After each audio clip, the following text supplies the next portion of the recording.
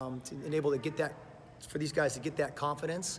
So we're set up, and we love going on the road and play, less distractions. It's been a big issue for our guys playing at home if you look over the past few seasons.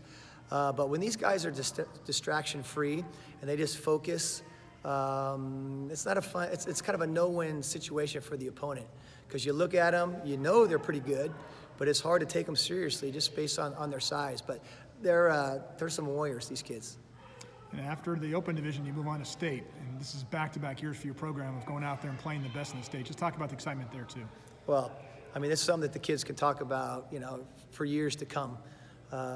Getting that opportunity and playing in state. They made a 3-hour drive last year and, you know, played a great game against Helix.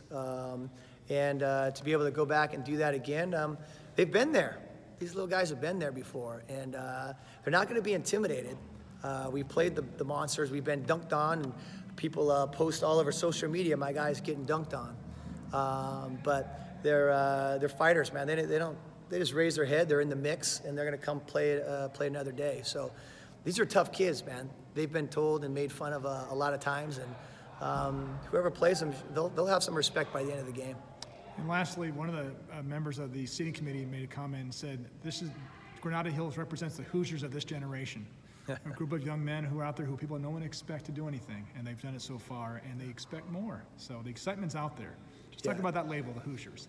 Well, that's outstanding. I think it, you know, if nothing else, it should give hope to everybody who doesn't have the physical ability. Now, don't get me wrong; these kids, they're good little athletes. They hustle, they scrap, they get after it. But when you have skills and you have a system, you can compete with anybody. It's basketball. That's why I love to coach the sport. You know, you got to be able to make shots, and you got to be able to handle the ball.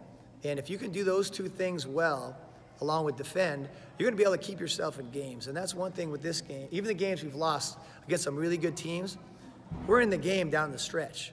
And there's ways, and these guys know how to keep us around and keep us in the game, even when we're outmanned. So they are the Hoosiers, man. I'm their coach, but I'm their #1 fan as well, because I've seen them grow, not literally, but figuratively, unfortunately. But just to see them grow and get confident, that's nothing more than you want as a coach, to see that in young men getting confident, and I'm excited for them.